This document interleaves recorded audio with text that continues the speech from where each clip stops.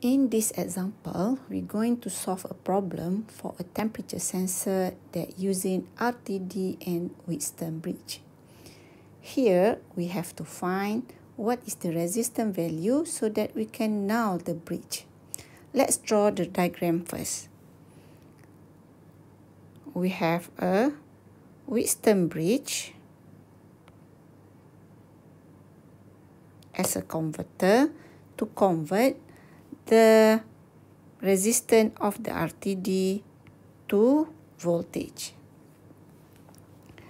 So we have both R1 and R2 500, and here is the RTD that will convert the measured temperature to resistance value. This RTD has 500 ohm resistance at reference temperature 20 degrees Celsius. Alpha naught is 0.05 ohm per degree C. So what is the value of R3 if we want to have null output at 0 degrees Celsius? First, let's solve this problem without considering dissipation effect. In order to solve this problem, first we need to calculate the resistance value at 0 degrees Celsius. Putting all the information into this equation, we get the RTD resistance at 0 degrees Celsius is 450 ohm. Then, using the null equation, we calculate R3 has to be set at 450 ohm.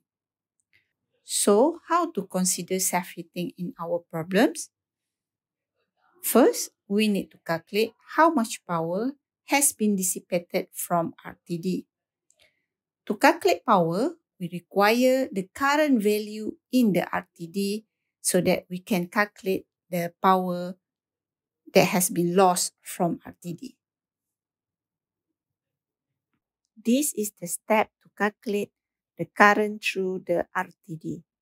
Current can be calculated using equation I equal to V over R.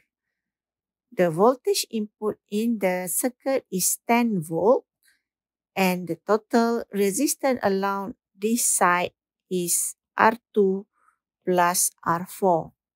Therefore, the current flow through the RTD is equal to 0.011 ampere.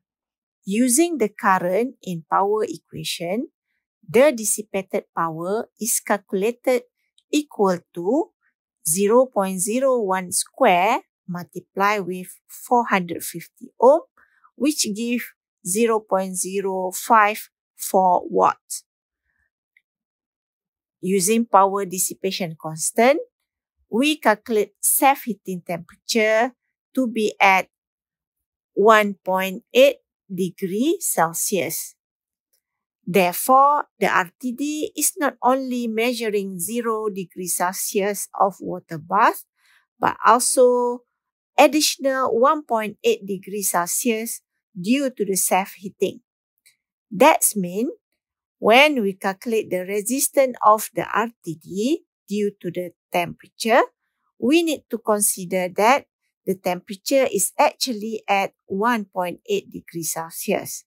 Thus, the resistance of RTD is 454.5 ohm, making the R3 to be set at 454.5 ohm in order to null the bridge circuit.